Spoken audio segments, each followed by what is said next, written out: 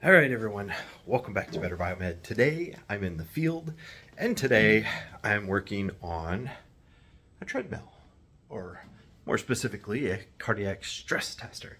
So let's go through. This is the the T2100. Yeah, there you go. So the T2100, it's a cardiac stress test.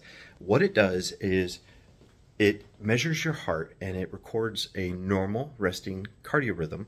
And then what it does is it puts you through some stress, and it watches as your heart compensates for this type of stress.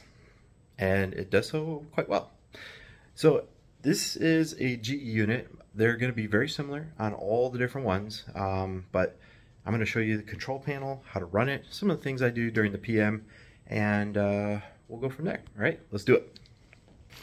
All right, so here you go. This is the treadmill, and if I remember right, the treadmill is a 220 volt and the console is 120 volt, and it also has separate power for what is a blood pressure analyzer. Some of them have the blood pressure, some of them don't, but here we go. So this is the treadmill, and I already lubricated the belt in this area. So mind you, it's going to move, and because it's got to move, then we got to do this multiple times. So one of the first things I do when I walk up to one of these treadmills is I push against the bar, and what you want to make sure is that the treadmill is locked. It's got a locking motor, and you should not get any movement in the belt. If you do, the electromagnetic clutches are worn out, and the machine is not going to pass anyway, because what it does, it stops the belt and it locks it.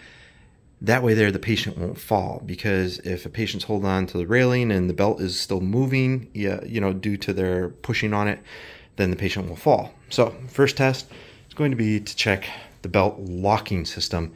And I already sprayed silicone lubricant underneath the belt. So one of the things I do is I come over, and almost always you're going to have a patient called test. And I've already hit the pre-test button, which brought me into here. Some of the things that you're going to have to put in for your patient, your test patient, is going to be his age, his height, because that's going to give you a static measurement for your patient. All right. So you can see here, I'm kind of set up. It's ready to go. Here, let's click OK. And what we do is we walk through the buttons left to right. So you got new patient, you have pre-test, then you have exercise, and then you have test end. And over here are going to be your treadmill speeds up and down, your incline. You're going to start the treadmill and stop the treadmill here. So this is a process that is done with the technician standing here while the patient is doing their thing. So one of the other things that I noticed about this treadmill and some of the others is that this guy right here was all the way down at the end of the pole. This is your e-stop button, and an emergency button is an emergency item. It cannot be the furthest location from you, because what do I gotta do? Reach way down here to hit that? The e-stop should be up here, so the patient or the person treating the patient can smack the e-stop if anything goes wrong whatsoever. It will lock the belt, and this guy shuts down immediately. So the e-stop, one of the first things I do is I move it all the way up here and re-secure it so it's nice and stable. And I check the rail to make sure that the rail is nice and tight. And then we start our run. So I've already done new patient called test. I've done the preliminary.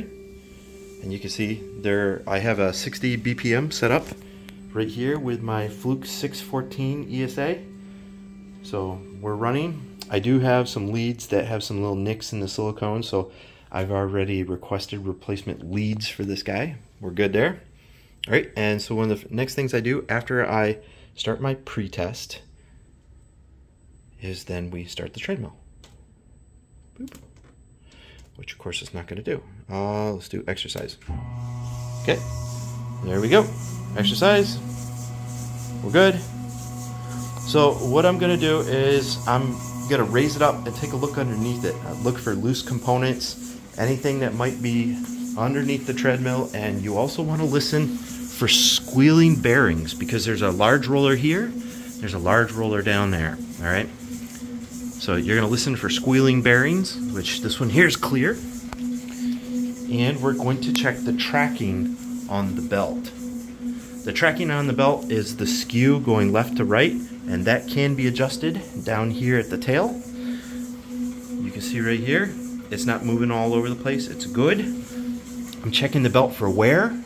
You can see this belt here is perfect on the two edges. What'll happen is if it has a history of skew problems, that you'll see an edge that's a little frayed.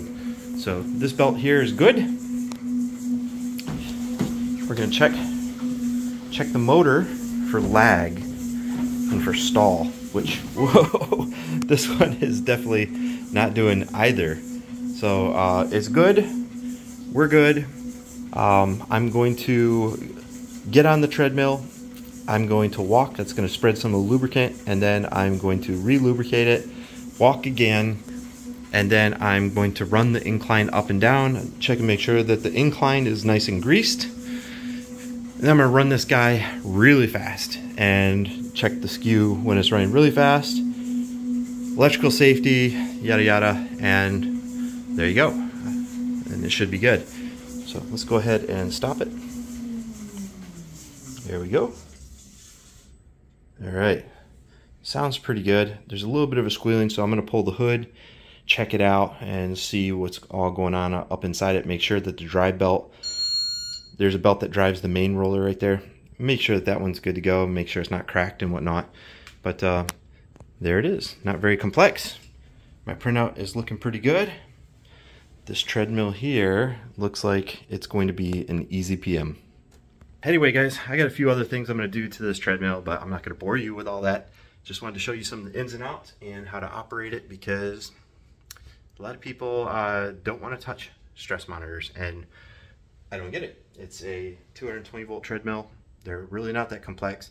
One of the trends that I am seeing, not just that e-stop button not being in the right location, I'm also seeing a trend where they're not greasing or lubricating the treadmill belt.